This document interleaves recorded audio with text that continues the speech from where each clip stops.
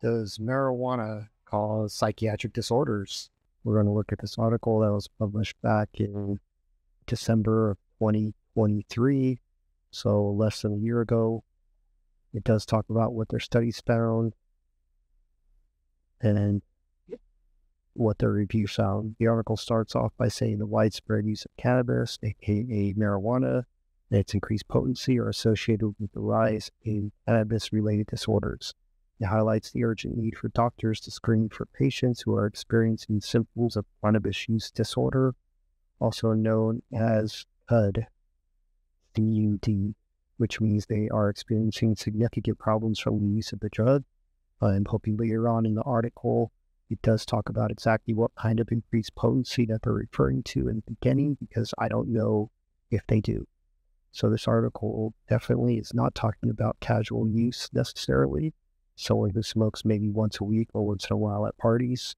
I believe it is referring to consistent use, or at least enough use that a person does begin experiencing some kind of negative effect on their personal life. The article goes on to say that nearly 1 in 5 Americans ages 12 and older used cannabis in 2021. So that means they could have just used it once in 2021, or they could have used it a million times. And it says that more than 16 million people met the criteria for cannabis use disorder as outlined in the American Psychiatric Association's Diagnostic and Statistical Manual of Health Disorder, also referred to as the DSM. The DSM-5-TR, which is the newest version, I believe. Young adults ages 18 to 25 are the most likely to do that. The review found more than 14% of those in this age group had cannabis use disorder, so between 18 to 25, they're more likely to smoke a lot of weed. I would definitely agree to that, especially since that's the time that you become an adult. You're able to buy weed or cannabis on your own. You're also able to become more independent. Or maybe people go off to school and they're able to binge and smoke as much as they want. And this might be the first time in their life they're that independent. There's a quote from David Gorlick, who's a medical doctor and a PhD and a professor of psychiatry at the University of Maryland. And he's the one who wrote this article. That said, there's a lot of misinformation in the public sphere about cannabis and its effects on psychological health, with many assuming that this drug is safe to use with no side effects. He also goes on to say it is important for physicians and the public to understand that cannabis can have addictive and to recognize signs and symptoms in order to get properly diagnosed and treated. Not sure if people really believe that weed is safe to use with no side effects. I mean, the whole point of using weed is to experience the side effect. Some of the side effects include getting really high. You get really stupid, get munchies, and you laugh at everything. You are just in a state of euphoria. A lot of the things that people use alcohol for are people who take psychiatric medications. They are trying to feel better. They are definitely using it to create some kind of psychological change and feel a different way, either better or just to get over some negative kind of feeling.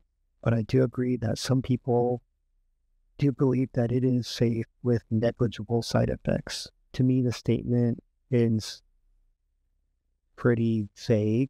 He's not leaving much wiggle room when he says that people believe that it's safe to use with no side effects. I think people understand that smoking marijuana is not good for your lungs and that the side effects are kind of what they want them to be. But I don't think he's referring to the positive side effects which people know about. He's obviously referring to the negative side effects. I do agree with them that a lot of people don't understand the effects of long-term use. I've experienced it myself personally. I used to smoke for about 15 years. And so compared to alcohol and a lot of other drugs, marijuana does feel a lot safer, but definitely not safer than not using it at all. I would say the statements by the doctor are very relative and very generalized and not very specific. It's not really giving a proper context of what he's talking about. I also do agree that it's important to recognize signs and symptoms of abuse or misuse. You know, there's a big difference between using marijuana for fun, sometimes on weekends, and using it as medication. And not even just using it as a medication, but being addicted to it, like using so much that it does create symptoms of withdrawal. These are things that did happen to me and a lot of people I know from personal experience. Other people experience the same thing.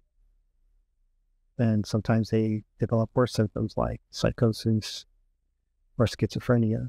And I think a lot of people kind of hear casually about these types of things, like people who have abused it once or twice say, oh, I don't do it because it makes me paranoid.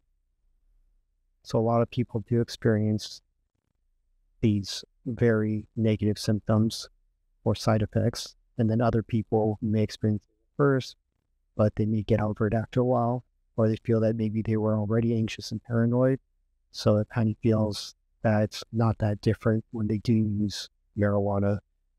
The paranoia and anxiousness maybe feels familiar, or that it's not necessarily caused by marijuana, but that it was already an underlying type of feeling that they already had. And a lot of times the effects of marijuana make coping with that anxiety, paranoia feel like it's a little easier, and you can just hang out and kind of avoid the things that make you feel anxious or paranoid. You might be experiencing it, but not so much that it obviously affects their day-to-day lives. The article goes on to say cannabis use disorder is defined as problematic behavior. Their warning symptoms include craving a drug and failing to control its use despite experiencing negative side effects like problems at work or school. It is also most prevalent people who use cannabis more than 4 times a week. But while the primary risk factor is the frequency of use, having another substance use disorder or other psychiatric condition also increases the likelihood of the diagnosis. So definitely if marijuana is causing problems at work or school, or if you're trying to control your marijuana use, then there's a chance that you have what they call cannabis use disorder. Some people would probably call it a lot of different things, like being a hardcore stoner. But as far as this article is concerned, and the psychiatric community is concerned, this would be considered some kind of psychiatric disorder, aka cannabis use disorder. So this article is about for people who use it regularly more than 4 times a week. The paper also highlighted other dangers of excessive cannabis use. Cannabis use accounts for 10% of all drug-related emergency room visits in the U.S. and is associated with a 30 to 40% increased risk of car accidents. In 2022, 18 to 25-year-olds accounted for the highest rate of cannabis-related emergency department visits, and that's a pretty big deal.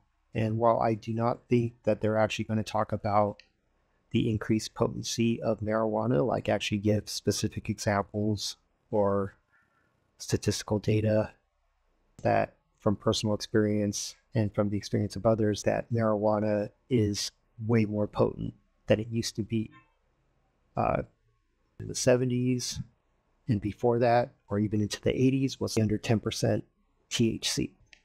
Whereas now with the concentrates, they've been able to really refine all that THC into just some goo. And so you're getting 10 times the amount of THC you might have before, and you're getting it instantly.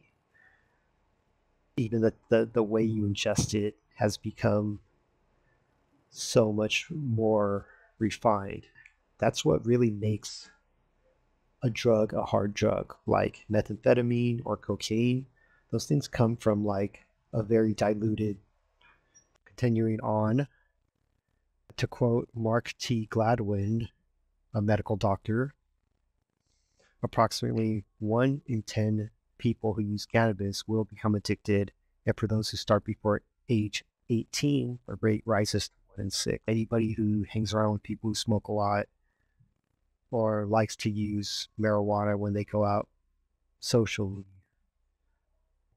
1 in 10 of those people is going to be like, oh, I love this. I'm going to start smoking this. I'm going to start smoking this more often. It's because of the potency of marijuana, that 10% of all drug-related emergency room visits are associated with cannabis.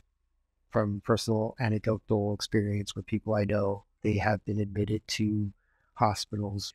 They have these psychotic breakdowns from just using way too much marijuana, especially when combined with psychiatric meds or just natural propensities towards one psychiatric disorder or another, or symptom. And considering how bad people drive sober, that I could definitely see how smoking marijuana and driving for someone who's already not a great driver get into more and more accidents. People would always tell me, oh, I drive better on marijuana. And who knows? Like, for some people, that's probably true in their minds. There are a lot of people who are terrible drivers, completely sober. And there are a lot of really good drivers who smoke marijuana, but you're going to have that percentage in between. It's still considered driving under the influence. Trying to smoke while you're driving is not a great thing, and it can very well lead to an accident because you're distracted trying to hit that bowl or to get lightheaded. When I was smoking, we didn't have the vape pens. You had to pack that bowl while you're driving. Smart people, I guess, would roll joints. You had to pre-roll the joint before you got in the car, and then you're smoking in the car, and there's smoke. And the worst thing is when the ash falls down, it starts burning, or you drop the joint and you're like starting a fire in your car on fire, or your legs burning from ash, is very distracting. And it only takes a second to get in an accident. 1 in 10 people who use cannabis will become addicted, and those who start before age 18, the rate rises to 1 in 6. Mark T. Gladwin, medical doctor, who is also the John Z. and Akiko K. Bowers Distinguished Professor and Dean of the University of Maryland School of Medicine, and the Vice President of Medical Affairs at the University of Maryland in Baltimore. He says, as the use of this drug increases, we must delve deeply into basic research to understand the brain's cannabinoid system. We must also design translational studies of therapies that target these brain mechanisms to help those with cannabis use disorder, particularly young adults and pregnant women, overcome their dependence on this drug. That's what I hope to do as a social work student and as a future therapist, trying to help people develop better coping skills to be able to function in their lives. Thanks for listening. That is the end of the video. I look forward to doing more videos, and this was actually a lot of fun. Please hit like or subscribe if you found any kind of value from this video. Thank you so much, and leave a comment as well.